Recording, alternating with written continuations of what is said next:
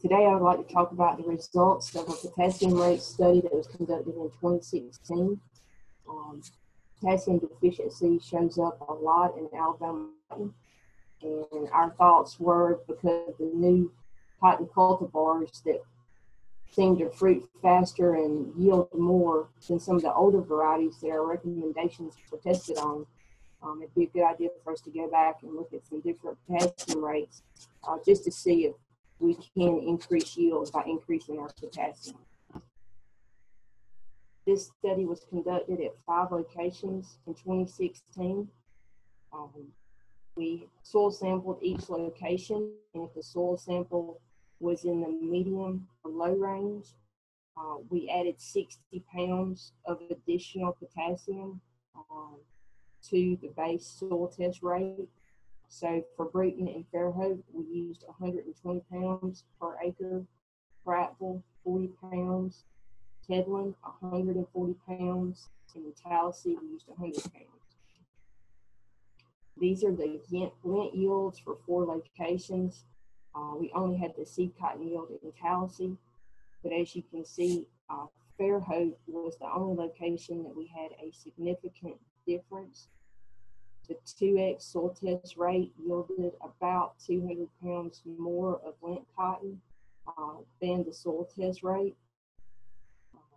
All other locations, we had numerical differences, but they were not significant differences. For our fiber quality by treatment, the 2X soil test rate had significantly better strength and uniformity than the other treatments.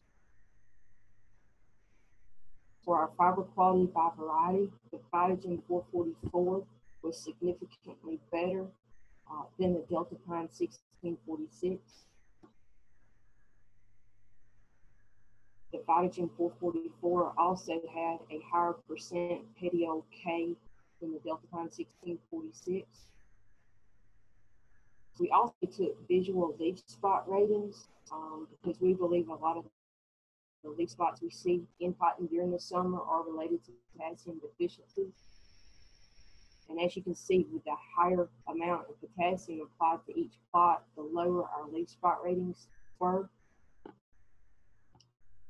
This is a picture from Fairhope taken July 28th, and the half rate soil test recommendation already had potassium deficiency showing up, while the 2X rate leaves look great. This is an example of some of the early defoliation we saw in the low K plots down in Fairhope. So in summary, Fairhope was the only location with significant yield differences. The 2X and the 2X rate split were the best treatments. The 2X rate actually yielded higher than the 2X rate split, and that may be because on the sandy soils, the potassium ran out and wasn't really available to the plant.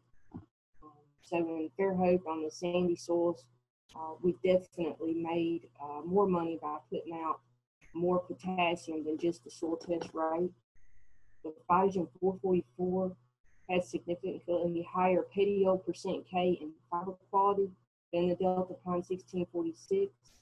However, the 1646 did out yield the 444 in all treatments, but it was not significantly higher. And I appreciate the Cotton Commission for funding this study, and thanks to Trey for analyzing the data.